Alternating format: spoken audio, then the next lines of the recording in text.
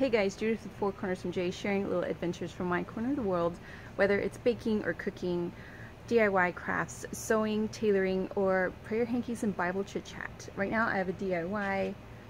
It's actually melted. It's coconut oil and tea tree oil. I mixed it in this jar. I didn't remove the label. I tried. It didn't work out. But it's just a yeast jar. I chose this jar. I saved it from when it became empty because it's glass and dark. And a lot of the essential oil recipes, they ask for the dark glass jars. But I made it. I found out there's so many different, of course, everyone knows there's 101 uses for coconut oil, 101 uses for tea tree oil, and I do use them both in just everyday occasions here and there.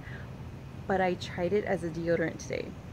I was very nervous that it would not go well. I was very nervous that I would just terrible things would happen.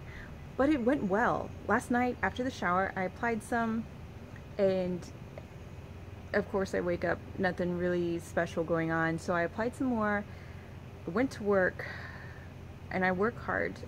Some of you may know I have a part-time job with a family-owned cleaning service, so we do residential and commercial, and there's a lot of work. And then I'm in Texas, so there's a lot of sun, there's a lot of sweating. After work I ran a few errands, and I'm kind of like testing, you know, that casual, and I notice I have a smell, but it's not overwhelming. It's like I have to search it out, I have to seek it out.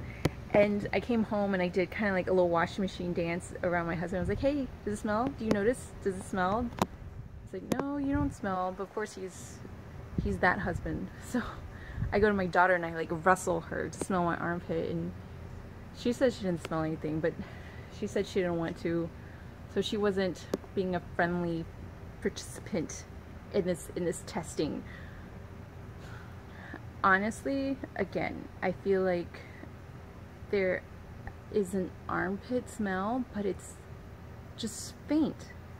I think it works. I went and I reapplied, and I feel very confident.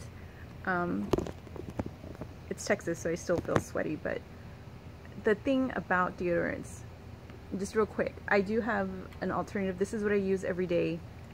It's this mineral crystal. It has aloe in it. This brand I love. I tried another brand, didn't really work out, but this is really great. So the thing about deodorants is the antiperspirants have aluminum, and so when you're putting aluminum on your skin, it gets absorbed through your skin, blood, so on and so forth, and that's not good for you. You know, just one of those things that I learned, and I've throughout the years tried different things. I did try the baking soda and coconut oil. That did not work. I got a chemical burn from the baking soda, so I need to learn how to be careful with baking soda. A lot of people love it. A lot of people, there's actually, I don't know if you've come across this, but there's those websites that they'll warn against the burning sensation, and they're saying that it's your body acclimating.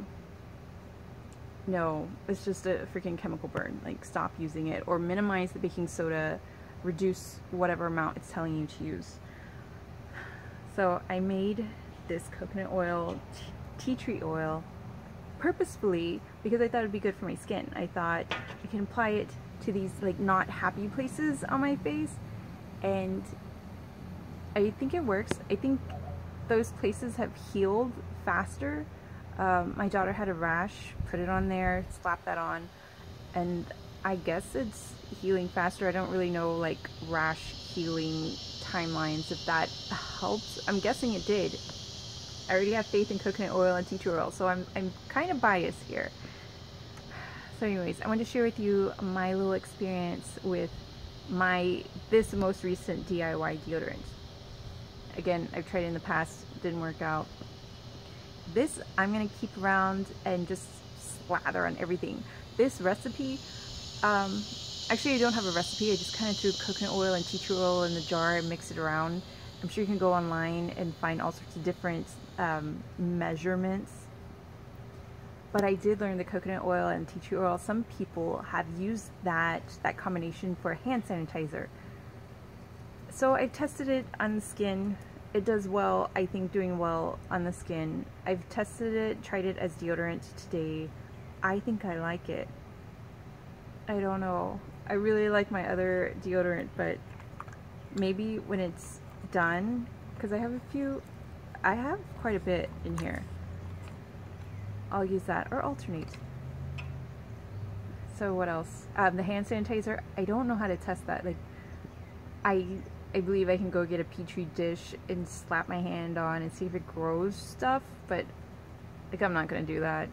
I'm just gonna stick to, I actually made hand sanitizer. It's just the aloe vera rubbing alcohol, and I think it works well.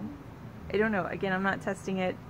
I don't take my word for it, but I just want to share my experience. I think this little jar does wonders as deodorant. I'm excited about this new, like, obvious, you know those things that are so obvious, why didn't I think of that forever ago? That's what this is. Why didn't y'all tell me sooner? So anyways, thank you guys for sharing. I don't know, you guys try it, let me know what happens, let me know if you have a similar experience, a better experience. Oh, you can also add the fragrances, the fragrance essential oils, and you can smell pretty. I don't know what you want to smell like, but you can try and bottle that up and smell like that.